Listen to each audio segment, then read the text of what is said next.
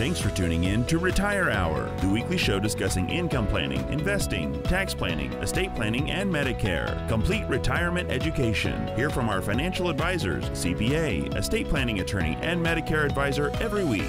Welcome to Retire Hour.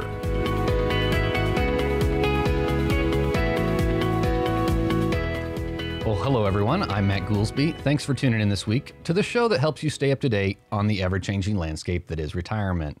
This is Retire Hour. We want to be your resource to not only avoiding costly mistakes in retirement, but staying up to date on, like I said, the ever-changing landscape that is retirement, whether it's changing tax laws, changing economy, the changing world geopolitical issues that are out there right now.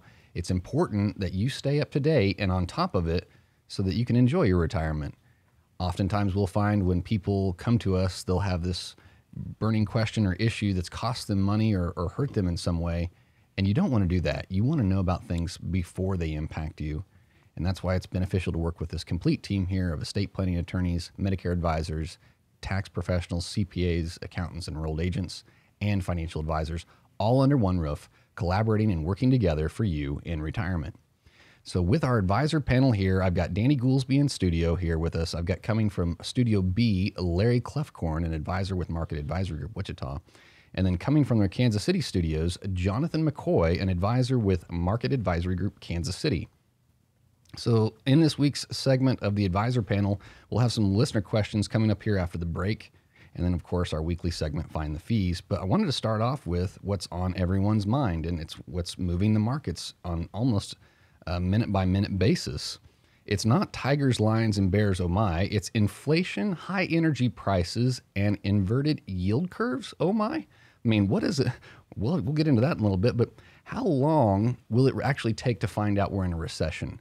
The governmental agency that actually declares a recession can come out with that report months later, and then it's already pretty apparent at that point we could be in a recession. But there's a lot of storm clouds on the horizon here, and you need to be working with a team that can make sure they can adjust the sails when necessary. So I'm going to go to Jonathon McCoy in Kansas City. Stagflation concerns. Now there's another word, stagflation. All these words and isms, you have to know what they mean. As the Federal Reserve continues to raise rates and it slows down the growth, basically saying they're going to, in effect, wreck the economy to get inflation under control. But if inflation persists, that could pose a big problem for someone nearing or just entering retirement, right? Well, yeah, I think the obvious answer is yes. I mean, when we look at stock prices dropping, people reliant on, a lot of people anyways, reliant on the stock market to continue to grow over time to provide that interest, those interest earnings, to provide income in retirement at the same time that everything around us is continuing to get more and more expensive. Now, inflation is always around, but we obviously know it's at significantly higher levels now than it's been over the last 30 or 40 years. So we talk all the time with folks about what is it like to retire into a recession, and ultimately it's not so much how are you going to be reacting in the moment, because oftentimes it's too late, but what is the plan that you've got ahead of time to ensure that not only is your money protected, but you can still provide yourself those income streams that you need, and that those income streams can actually grow year over year. When we get together with folks for these one-on-one consultations here in our office, we've got to be looking at investment management solutions that can offset not just the downside risks in the market so that people are not having to pull back on their lifestyle and their spending just because the stock market is dropping, but that they can consistently provide themselves those lifetime income streams that will provide for what they need during a major downturn like what we're seeing now. Yeah, an important point you hit on there is try not to be reactionary. I mean, always be proactive with that. And we do that in a lot of things here with the team, not just investment or income planning wise, but also tax wise. So Danny, you know, I've been hearing from a growing number of farmers that work with us, fertilizer is getting expensive, gas is getting expensive. Could a food crisis be our new financial crisis? I mean, with it becoming more expensive to plant, grow, distribute food, could this be the next crisis? And not to mention adding in Europe's breadbasket in chaos right now, the world will look to us as supplying the food chain. And we have challenges before that even really totally develops, don't we? Well, yeah, we do. And, it's just amazing how fragile everything is. Over the weekend, I met with a man who owns a meat company, and he supplies the meats to these national grocery store chains. and he was telling me that they have he has, not the national chains, he has the supplier to the grocery stores. He has 3 days worth of reserves worth of meat. So if you think about that, it's like you only have 3 days worth of reserves of meat. If you think back into the pandemic of 2020, you go into any one of these large stores and you're used to seeing things just plentiful everywhere, whether it be tissue paper or what have you. And the grocery store shelves were bare. I mean, it was like we were in a third world country. You mentioned Europe. It's amazing how many things that come from different places in the United States, and we're hearing about supply chains breakages and ships out in the harbor that can't be unloaded.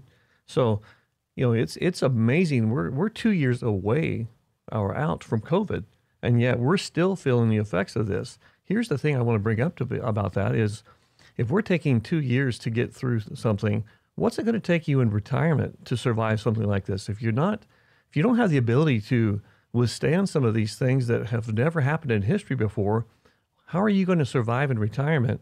When the next thing that's never happened in history before. Yeah, and you have to have a plan and be prepared there. And a lot of advisors out there will say, "Don't worry, it always comes back. Don't worry, buy and hold." And yeah, it always comes back, but how long? We call that hopium. Hopium doesn't work. Hopium, where's that on the periodic table? So Larry Kloefkorn there in Studio B, factoring all these things in. I met with a gentleman and his wife the other day, and they said, "You know what? We're now concerned about our retirement. There's so many things going on. We didn't envision all these challenges going on in the world and the economy. Well, when do you want to retire?" Well, ideally, you'd want to retire in a strong economy, a bull market. But what if you retire in a bear market? I mean, the fact is you really can't pick. So what are you to do? How do you plan for that? This is a question that comes up in a slight variation of that. When we talk to people and they say, hey, market's at an all-time high right now. Why would we want to make a change and buy into new positions? And so that's why it's important that a financial advisor be able to provide for you a tactical and secure option to get started. Sequence of returns is a subject that would take more than this segment to talk about, but that is a real strategy that you need to make sure that you are not taking big losses right up front. It'll make a big difference. Plus, you need the ability to sleep at night. So as we talk about this, the other component is this makes the tax component even more important. And that's why we like to say for today's lesson, the 3 Ps would be plan, plan, plan. That's right. And you have to be proactive. So maybe it's 4 Ps. Yeah.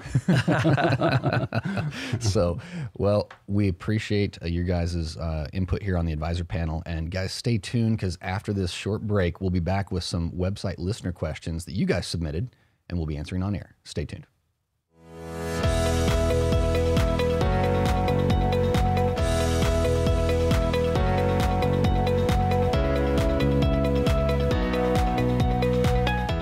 Welcome back to Retire Hour. I'm Matt Goolsby.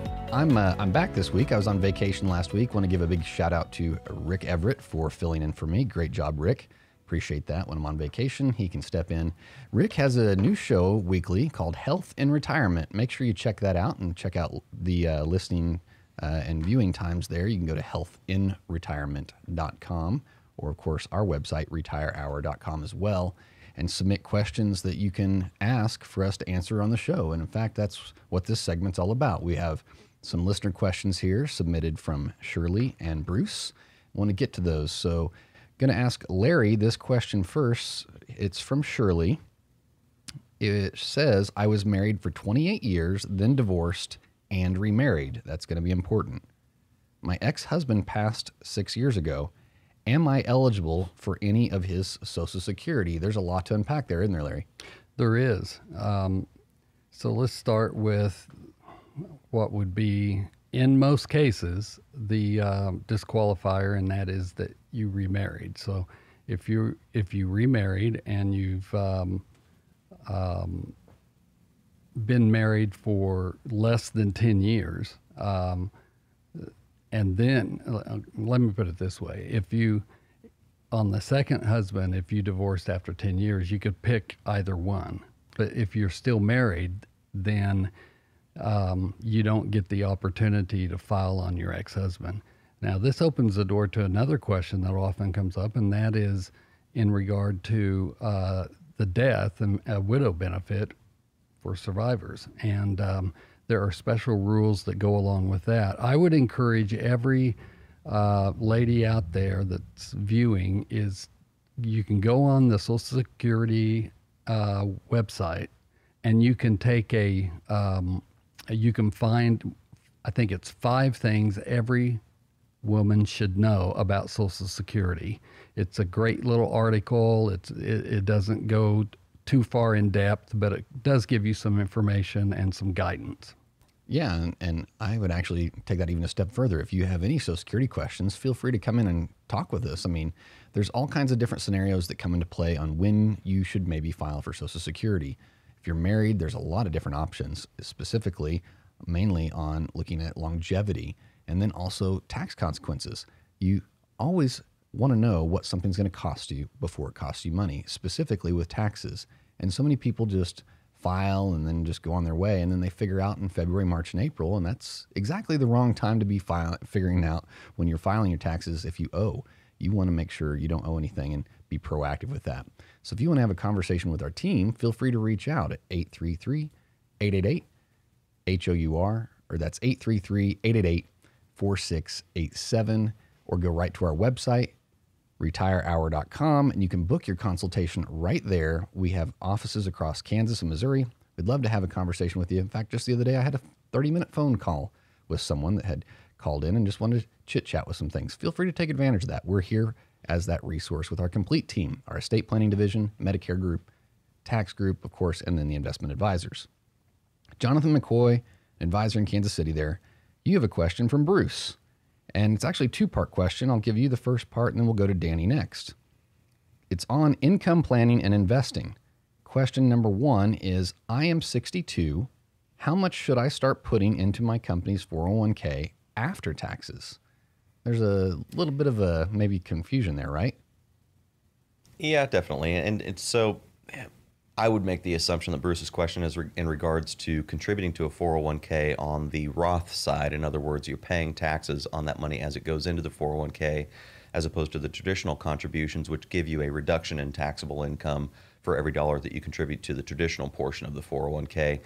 This is, I mean, you insinuated and alluded to the fact that even with Shirley's question previously, that she should come in and talk to us and look at those Social Security questions. Well, this is one of those prime tax management questions for both while you're working and after you're retired, that our tax team has to look at what is the tax implication of that money as it goes into the 401k today. What is your taxable income while you're still working versus what you're actually going to need to live on, and what that taxable income picture looks like after you retire. It's a fairly straightforward juxtaposition that our tax team makes, but we have to dig through how much money do you have already saved in pre-tax assets in your 401k in an effort to determine, does it make sense to start contributing to the Roth or after-tax portion of the 401k. It's a fairly straightforward conversation to have, but without knowing more information on what your pre-retirement and post-retirement income picture looks like, it's a very difficult question to answer. Yeah, it can depend on a multitude of other factors, and then we'd love to, again, have that conversation with Bruce. But Bruce's part 2 question we'll give to Danny here. What are the pro-cons of Series I savings bonds?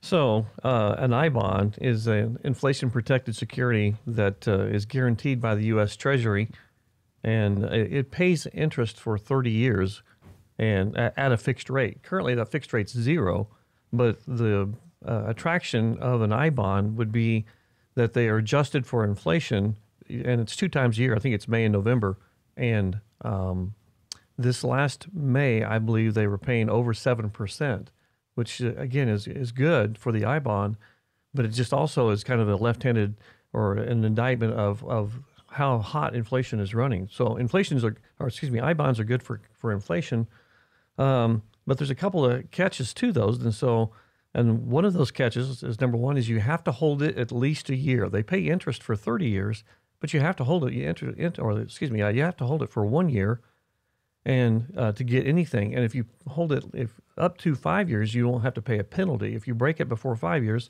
then you'll have to pay about 3 months worth of interest and a penalty to get it out. So always a trade-off, right? There is always a trade-off. Always a catch there. So if you want to have a conversation or if you have any questions you'd like to submit, feel free to go to our website, retirehour.com, submit your questions there. Provide us with your mailing address. We'll even mail you out a coffee mug, an umbrella, a hat, a bag, a portable battery charger. There's lots of options there on the website to select your gift.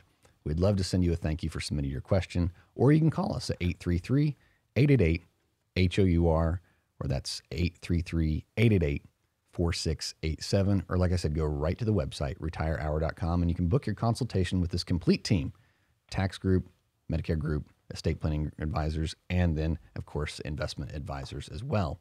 Well, stay tuned. We'll be right back after this with our weekly segment of Find the Fees. Stay tuned.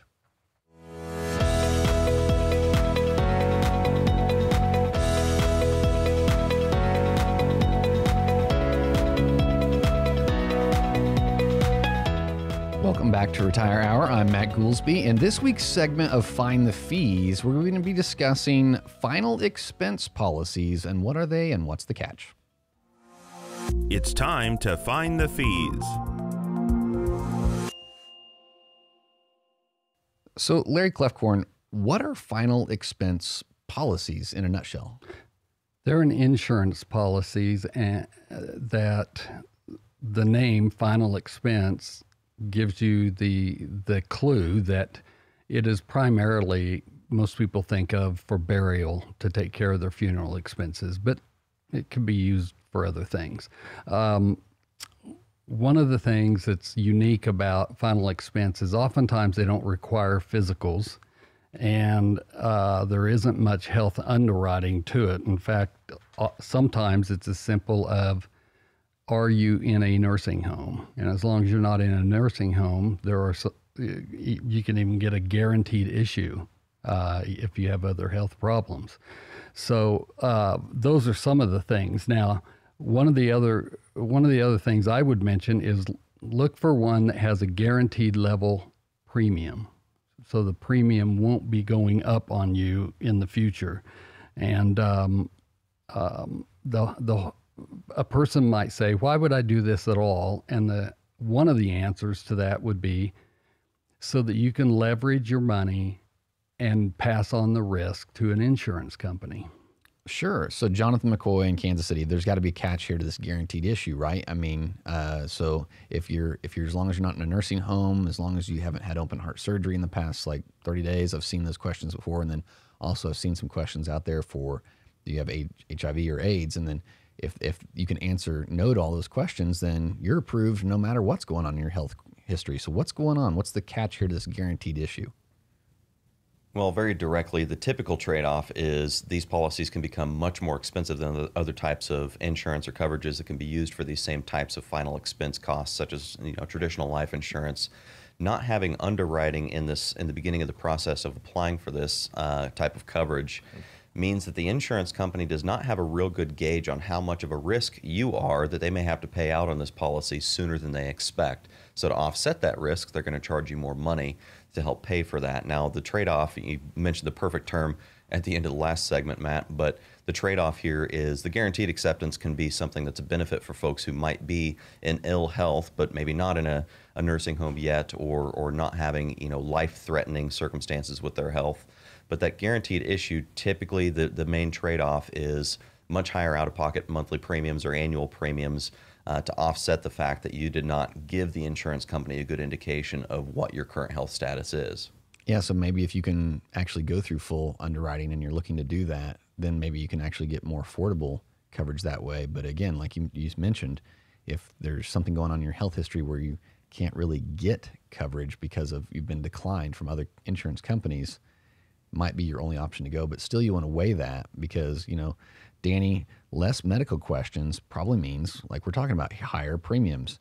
And could you actually end up paying more into the policy than it will eventually pay out? Significantly, yes. There was a famous national TV spokesman, Alex somebody or another, that used to come on all the time on TV and say, that you're guaranteed to be covered, and premiums are very, very low, and we'll never raise your premiums going forward. Well, that sounded really good, but again, like we talked about last segment, there's a trade-off, and the trade-off is those instruments are usually what's called loaded instruments, or they have heavy internal costs to them. And so, in other words, you're not buying that much life insurance for what you're spending. You may be getting guaranteed coverage, but there also may be what's called a 2-year incontestability clause where you have to wait before death benefits. And if you were to pass away in those first 2 years, then the company would pay back the premiums you paid in and not the death benefits. So there's a whole bunch of gotchas here. And I recommend, if you have questions about those, come in and see us, because there's a whole lot more there than just meets the eye. Yeah, and on the surface, sometimes they look really attractive, but you have to dig through those things and figure out what's the catch. We talk about that in our book, The Investor Catch, as far as you have to know where the trade-offs are. You have to know where the gotchas, like you said. And if you want to have that conversation, feel free to reach out to us at 833-888-4687, or that's 833-888-HOUR, or go right to our website, retirehour.com, or you can even email us, askask@retirehour.com.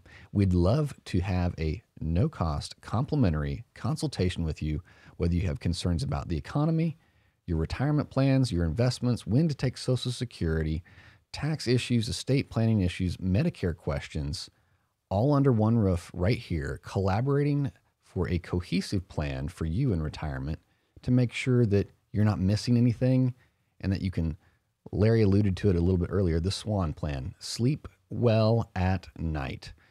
Well, stay tuned, because after the break, we'll have another listener question here with our Medicare segment with Bill Vawter of Market Medicare Advisors.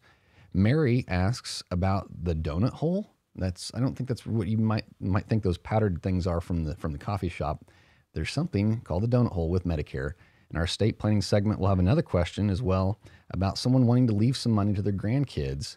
And then finally, in our tax segment with lead CPA Joshua Cicora here at the end of the hour, we'll be talking about why it's beneficial when forming an estate plan, whether it's a trust or any kind of special vehicle that way, to have someone that can speak the tax language there, because we met with someone just this past week that had a pretty big surprise that they were getting tax advice from the wrong person.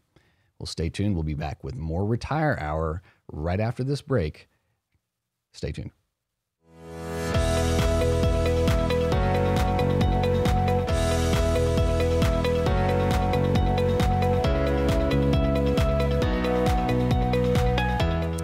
Welcome back to Retire Hour. I'm Matt Goolsby, the weekly show that helps you stay up to date on the ever-changing landscape that is retirement. This whole team here, whether it's investment advisors, whether it's estate planning officials or attorneys, and then also tax advisors, and then, of course, Medicare advisors, we all work together for you to have a better retirement and a more comprehensive retirement as far as these professionals talking to one another. It happens all the time. I'll get questions meeting with people one-on-one, and they'll say, you know what, we're not on Medicare yet, and we've got these questions, and it's very beneficial to go down the hall and grab one of our Medicare team members, and they come in and they get answers in the moment when they ask the question. I never have to say, yeah, I've got someone I can refer you to. Call this person. I don't really handle that. Or, you know what, that's really not something we talk about here. You'll have to go find answers elsewhere. So in studio with me, I've got our lead advisor with Market Medicare Advisors, Bill Vawter, and we've got a question from the website. If you want to submit your question on the website, go out to retirehour.com. Questions from Mary, and she asks, I will be retiring soon and looking at my Medicare options. My friend told me about the Doughnut Hole. Should I be concerned with that? So what is the Doughnut Hole? That's not the little powdered things we get at the coffee shop and they go with our coffee. No, it has nothing to do with the coffee break. What is Before I answer that question, though, I'd like to address something you were just talking about. Yesterday afternoon, I had a lady in my office to talk about Medicare. She's approaching retiring. She wanted to get her ducks in a row, wanted to know what her costs were. But then the question came up about IRMA. And, well, how's this affect my income, and what's that do to me? And I step around the corner and I say, Josh, you got a minute. Josh was a CPA. He's the CPA. He comes into my office. He spends about 5 minutes with her, and he gets her settled down on that so she knows exactly where she stands with that. Well, then later on in the conversation, she tells me that her mom's in the hospital, been there for several days, looking to go to a nursing home. They're starting to look at Medicaid planning, and she has legal questions. Well, Gerald wasn't here yesterday afternoon, but his assistant was. And so I was able to pull her into the interview, and she was able to answer some questions and get this lady steered in the right direction. So what I'm saying is these resources, they don't just benefit you, they benefit all of us. We're all able to benefit from each other. You're so true. And, before we all started working as a team about 7 years ago like this, I'm sure it frustrated you because it frustrated me when even if we knew the answer, we're not licensed to give that advice. Right. And we couldn't help these people with the questions, and it was frustrating. So it's why we banded together to work like we have. And it's just people are coming to us in droves and realizing there's a better way, a more complete way, and that's what we do here. So on to the donut hole question, back to Mary's question from the website. Okay. What is the donut hole? All right. So to understand this and where the name come from, you have to go clear back to the very beginning when Medicare started having prescription drug coverage. Medicare hasn't always had prescription drug coverage. This came about, I'm going to say, a little over 15 years ago. And when it was originally designed, the Medicare system was set up to help people at that time with roughly the first $3,000 of prescriptions. $3,000 for most people would take care of them. And then there was this, it affectionately became called the Doughnut Hole. So the first $3,000, they helped you cover that. And then if you used more than $3,000 of prescriptions, there was no coverage. There was a point of time where you had to cover the next, I like to talk in round numbers, you had to cover the next $5,000, period. I mean, there was no help. You had to cover the next $5,000 of prescriptions, and then you entered what was called the catastrophic coverage. And at that point, they started to pay not all, but the majority of your cost for prescriptions. And so that $5,000 gap in there became called the Doughnut Hole, because it was in the middle. It was in the middle of this donut here, and you fell into the donut hole. So you said, is this something that you mentioned, is this not around anymore? I mean, it used to be this way, or is it's still there? No, it's not there anymore. It was phased out several years ago. There was a piece of it tied in with the Affordable Care Act. And then there was another change that came along while President Trump was in office, a bill that he signed. But it's been phased out. They still refer to it as gap coverage. I really refer to it in the Medicare system with prescription drugs. There are 3 phases that a person might pass through over the course of the year. The initial phase usually has co-payments built into it that are maybe $0 or $3 or $4 for a generic drug, and then there's different tiers. The higher the tier, you're talking about brand names, and the co-payments get higher. But the initial phase is the first $4,430. So this is a number that's adjusted with inflation. So it's risen from $3,000 up to now $4,430. And frankly, a lot of clients never really get beyond that. That's enough coverage. But if you used more than $4,430 of prescriptions, then you move into the way I describe it, phase 2. In phase 2, the co-payments will change.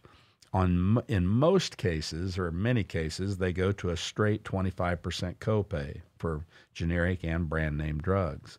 And you stay in the second phase until your out-of-pocket cost reaches $7,050. So that's the copayments you paid in the initial phase plus the copayments you paid in the second phase. And so that $5,000 that was originally where you had no coverage, you now have coverage, but you could still have a lot of out-of-pocket expense there, $7,050. If you have more than that, then you move into the catastrophic coverage, the third phase, and there, the co-payments are either $3.95. It's the greater of. For generic, it's $3.95 or 5%, and brand names is $9.85 or 5%, whichever's greater. But that's the catastrophic coverage. So there was always initial coverage, there was always catastrophic coverage, but there wasn't always coverage in the middle, and it became known as the Doughnut Hole. So they're changing that, and so the Doughnut Hole, as it was previously known, is gone away, but there's still that second phase that you're talking about. How do you even, as an individual, let alone as a Medicare advisor, take you and your team out of the equation? How does someone even keep track of this stuff? You know, some people try to do it on their own, and we always tell people it costs nothing to come in and talk to us. And I had a guy in here yesterday afternoon. I mean, and he had done his research. He had done a lot of reading, and he was still totally confused. But after he sat and visited with me for an hour and let me walk him through the differences in the two versions of Medicare, when he was done, he was grinning from ear to ear. He said, I understand it now. He said, I feel like I can make a reasonable decision. Going to go home and visit with my wife. I'll get back with you in the next few days. And so, we kind of narrow down the things that you really need to focus on. Well, everyone's situation's different, and they might be looking at things that don't necessarily apply to them, and you talk about their individual situation. And if you guys want to have a conversation with this team, feel free to reach out at 833-888-HOUR, or that's 833-888-4687, or go right to the website, retirehour.com, and you can book your complimentary consultation right there with any member of the team or the whole team together right there. And we want to be that resource for you to make sure you get this information and you know about these things before they cost you money. Well, stay tuned, because we'll be right back with our estate planning segment with another listener question from Bob. Stay tuned.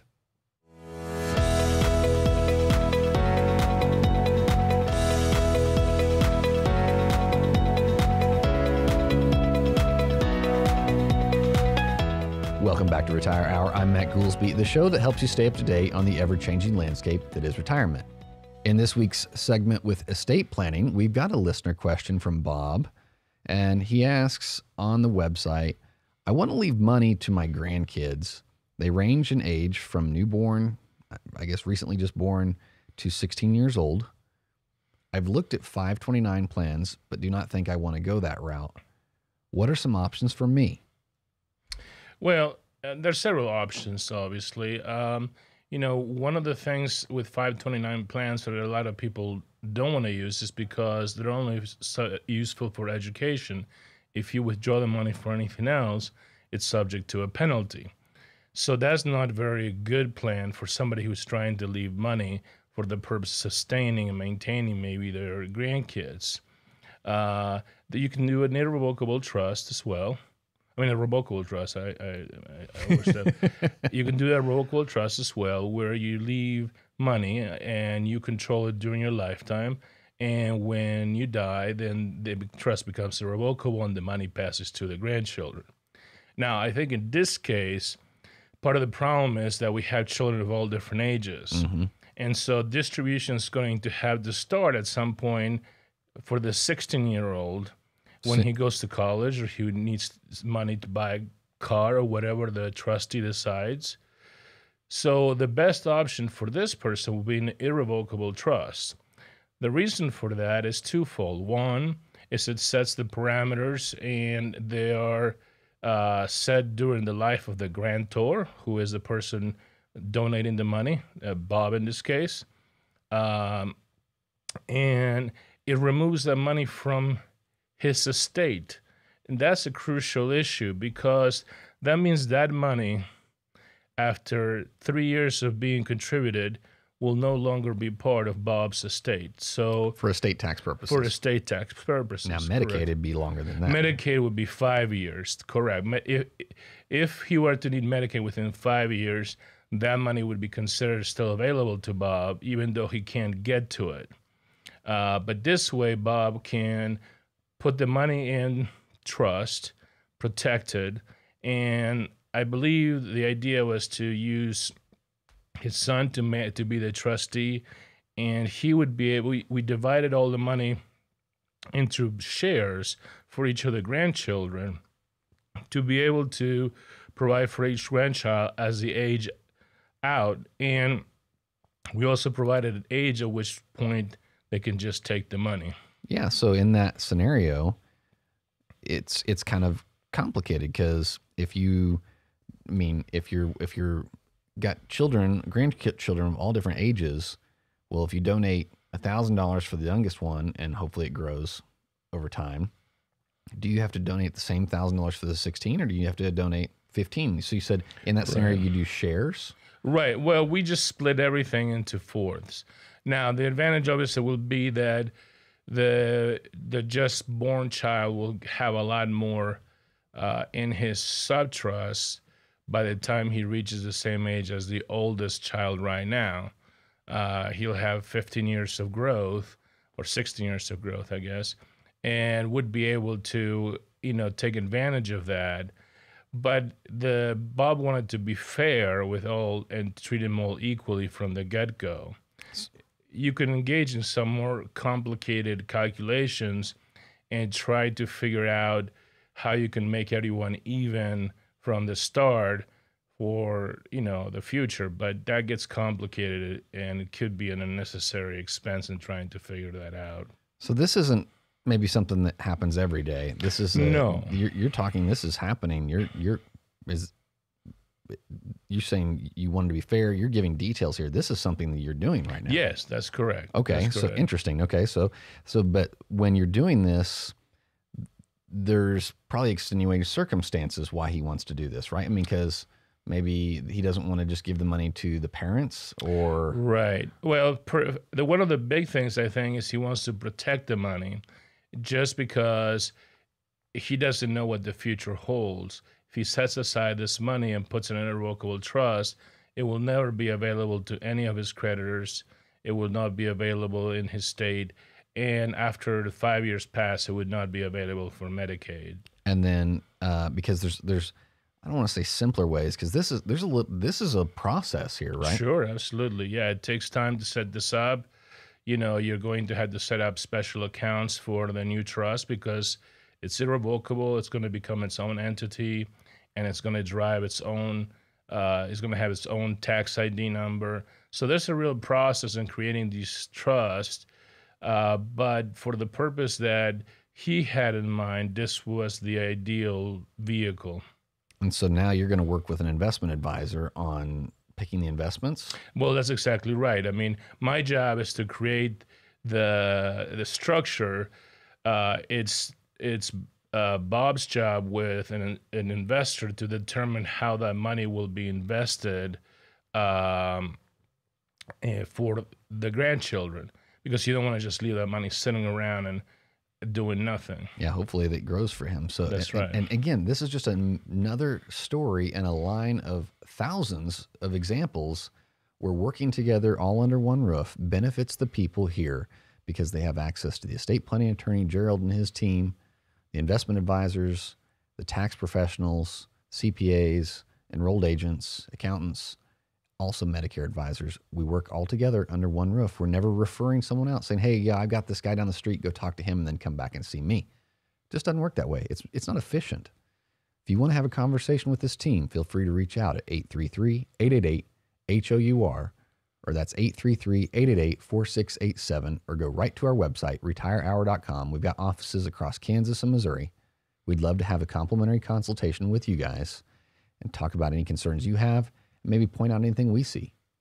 Well, stay tuned. We'll be right back with our final segment. Joshua Cicora, lead CPA with Market Tax Services. Stay tuned.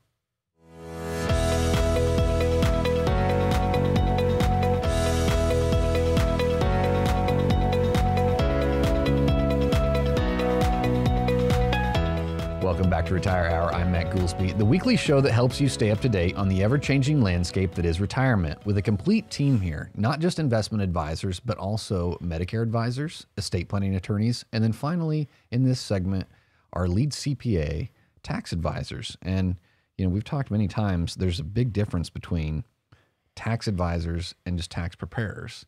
And this is one of those examples where it's just so crucial that we're all under one roof, because in this example, someone was getting bad advice and was not talking with the whole team that they needed to be. And now they're working with us So tell us about this example here. And I know you got a little bit of a cold. Yeah. So there's a big invisible plexiglass between us here. So bless your heart. But tell us a little bit about this story. I don't know that they were getting bad advice. I think they were just getting no advice at all.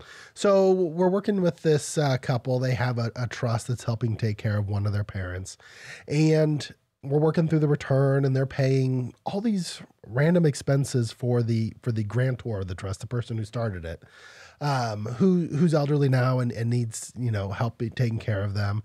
And it just didn't seem right. And so we started going through the trust document. And as you well know, I'm not an attorney. I didn't really go to law school. And so we were able to loop in our attorney, Gerald Eidelman, and he gave his attorney read through the trust and was able to then tell us that, yeah, they can do this. No, they can't do that. And then how we can then rectify it for what's already happened and do it appropriately going forward.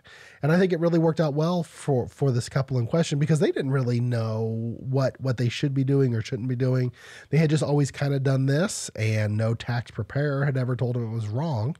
And so they just, kept on going with what was working. And it wasn't until that we were able to bring this team approach to play and not just deal with the taxes, but also provide that legal advice of interpreting the trust document appropriately, that they're able to get the right answer. So that should something flare up in the future, they've done the appropriate things. It seems to happen more often than not where people, and you and I see it all the time, there's different personalities out there, and some of them are real planners. They want to get this done. They want to get it done in advance. They want to get this detail.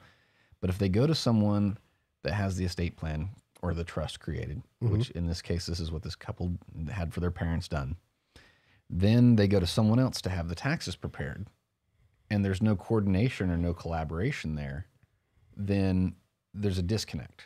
Right. And the attorney has now drafted the trust, and they're out of the picture. They've collected their fee. They've gone. Unless you need to go back to them, it's not happening. Right.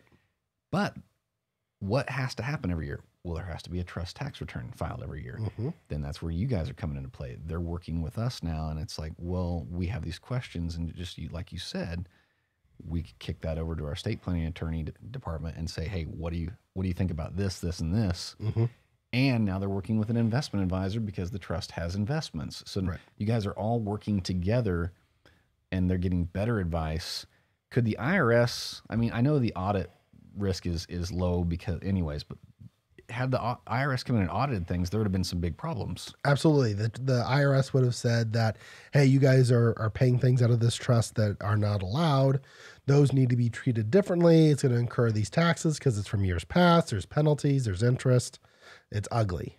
And so because we're able to go through and talk about it with them and discuss it, not just from the tax side, but then the legal side, and then bouncing back to the tax side, we're able not just to correct what's happened, but then make appropriate plan going forward.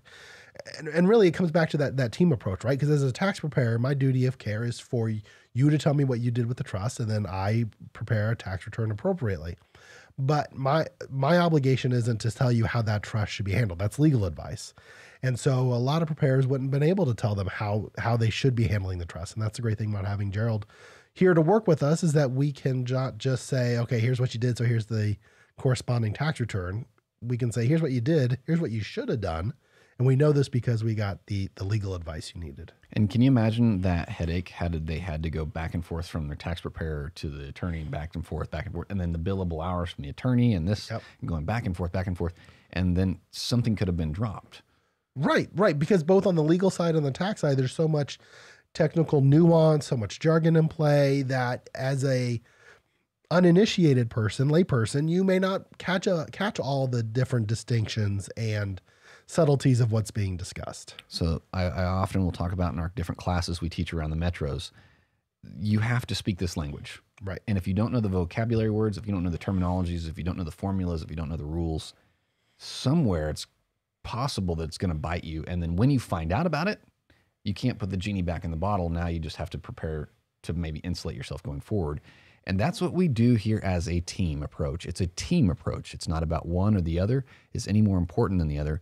We work together, collaborating for you to make sure that you're getting the cohesive, complete plan that you need and answers to your questions in the moment. My 6th grade science teacher, Mr. Lester, said in science, when often one question gets answered in science, it splinters into several. We found that to be true as well. When you get an answer to your question, then it needs a follow-up, and we don't have to ping-pong you back and forth between the different professionals or say, I have someone you can talk to.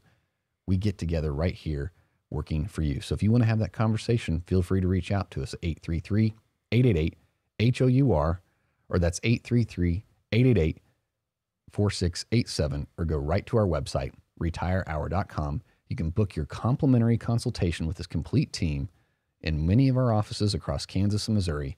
We'd love to have a conversation with you to see what you might be missing, answer any concerns you have, or point out anything we see that you need to be paying attention to. Well, that's all the time we have this week for Retire Hour. We'll see you next week, right back here.